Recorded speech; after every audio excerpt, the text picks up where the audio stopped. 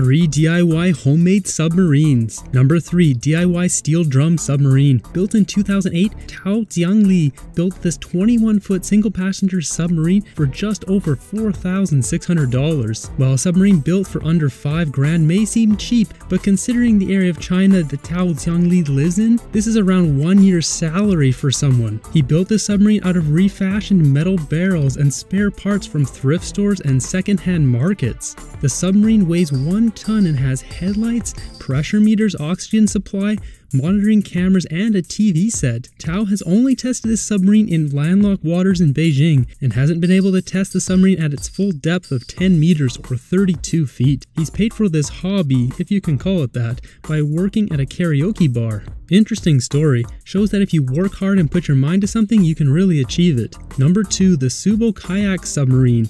Olivier Feuillette, an experienced kayaker, decided one day that kayaking on top of the water was just not exciting anymore, which is where he got the idea for the Kayak submarine. This submarine doubles as a functional kayak when you want to enjoy the sun, and a seaworthy submarine to get those awesome underwater views. Once the hinged hatch is sealed, an oxygen tank provides all the oxygen needed for a journey under the sea.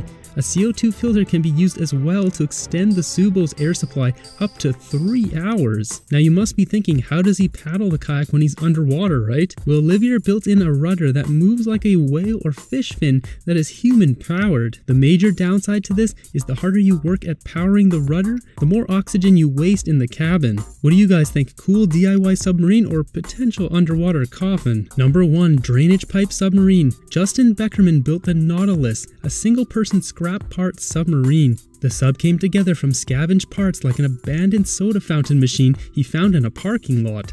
He pulled out the air compressed regulator and other smaller parts from his parking lot find. The 18-year-old wanted to build a personal submarine to travel around Lake Hopatcong in New Jersey. This is actually the second submarine Justin has built. The first one was just too cramped, so the second version he convinced his parents to buy a section of 2-foot wide, 8-foot long drainage pipe so he could sit upright with his legs extended. This sub is entirely built with no welding. Everything is put together with glue and screws and can dive to 9 meters or 30 feet. A skylight made of a 1/4 inch thick acrylic was added to the top, as well as a 10-gallon plastic water containers, which were added as ballast tanks for stability and the ability to raise or lower the submarine in the water. The sub uses a 4-way splitter to supply air to each one of the tanks and solenoid valves to control the compressor to the air pump. A trolling motor gives this submarine life, or the ability to move through the water. It took 6 months to design and build the submarine at a cost of around $2,000. After first testing the sub in the bathtub,